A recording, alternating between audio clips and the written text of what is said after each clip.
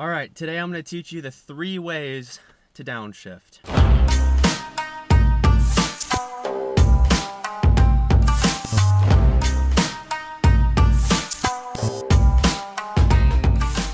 First, I'm going to teach you how to rev match, then how to double clutch, then how to heel toe. Now, all these things are things that you can use in your day-to-day driving. Heel towing is more of an advanced kind of race car technique, but I use it anyways. I think it's fun, and I think you will like it too. Alright, so let's get started. Alright, so foot cam is on. Let's get the car going. Alright, cool. So, first things first, rev matching. Let's start driving and then we can talk about rev matching. All rev matching is pushing the clutch in, giving it some gas to make sure that you kick up the revs, and putting it in lower gear. That's it. Alright, so now that we're cruising, we're in 4th gear right now. So this is a rev match. You just clutch in, flip the gas, and put it to a lower gear. That's it. Very easy. Now, it's kind of hard to figure out exactly where the revs need to be. That's the hardest part about rev matching, but play around with it, you'll figure it out. The way I taught Josh how to do this, I just told him to push the clutch in, kick the gas a certain number of times, maybe only once or twice for just 1 gear down, or maybe even 2 or 3 times for 2 gears down. But for now, if you're in 4th gear, just put in 3rd. If you're in 5th gear, put in 4th, and just, you know, it's pretty easy. You kind of just have to get used to it and just go for it. Let's do another set of rev matches. So I'm in 6th gear right now, so clutch in, rev it, and then put it into 5th. And now clutch in, rev it, 4th. And now here's a trick with rev matching. The thing about rev matching is you don't want to release the clutch right as they're revving up, or else you'll lurch the car forward and it's really gonna hurt. So once they kick up and they kind of stop, then you can release the clutch. Clutch in, lower gear, and then you're good.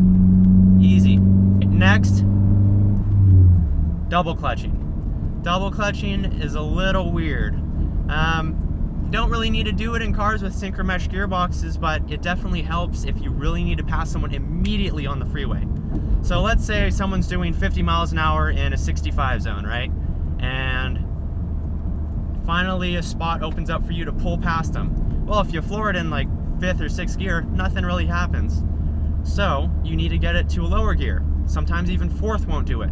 So let's say you're in 6th gear and you need to put it in 3rd. What do you do? So this is it. It's kind of the same as rev matching. Instead of pushing the clutch in and revving it while your clutch is in, you actually rev it while the car is in neutral. Now, what this allows you to do is effectively turn your downshift into an upshift. Sounds pretty weird. So what I mean by that is when you're upshifting like this, the revs drop.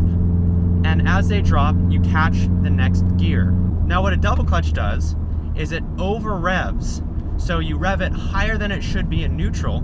That way when you push the clutch in, select the gear you want, you can just dump the clutch and get back on the gas as if you were doing a fast upshift. So I'm in 5th gear right now. So if I want to put it into 3rd, I would clutch in, put it in neutral, rev it in neutral, clutch back in, and once I'm in 3rd gear, I dump the clutch and go. Watch.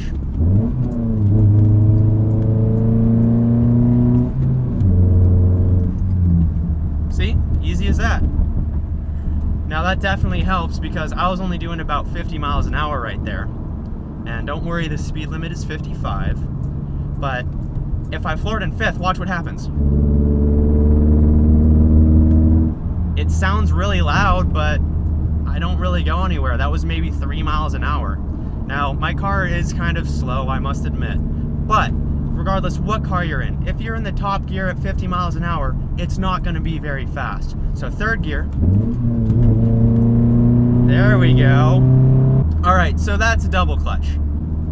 Alright, last thing.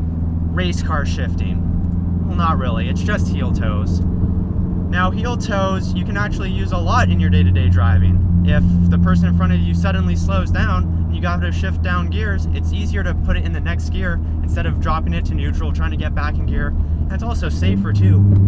Now, what the heck is a heel toe? Well, we have 2 feet as humans, most of us at least, and we have 3 pedals in a manual car. So how do we get on the brakes hard and still downshift? You need to blip the revs. Heel toes. As you're braking, you move your right foot forward, or over, I should say, and hit the gas. So let me find a corner and do this. It's exactly the same as a rev match, except you're decelerating and you're using all 3 pedals. All right, so I'm doing 55 miles an hour right now, and there's a 25 mile an hour corner up. So I don't want to have to put it in neutral and then drop it down to third. I can do this.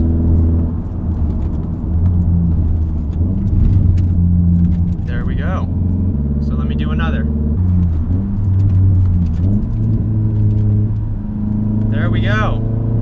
All right, so heel toes. Again, like I was saying, why do you need them? Because, let's face it, you don't want to be in neutral while you're driving. If I'm in neutral like this, well, okay, so now I have to rev it back up to get in gear. I have to do all that stuff. I have no power, so if I stomp on it, nothing happens.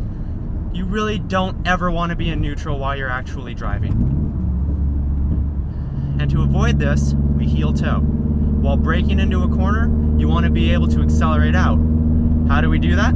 Heel toes. We're able to get down to the right gear and accelerate out. Guess what? Know what else happens when you heel toe? Engine braking. Now, engine braking is huge in a manual because with engine braking, you don't have to put quite as much stress on your brakes, they don't overheat as fast, and you can actually use your engine to help you slow down. Now, this only works if we heel toe.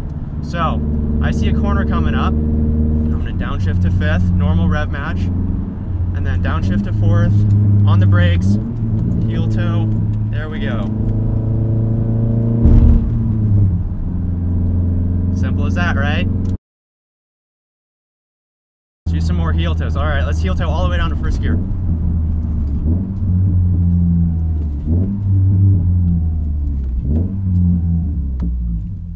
Did it. You guys have a great day. Please make sure to like, comment, subscribe, share this video to get more people driving properly. Be a race car driver, I guess. All right, guys, take care.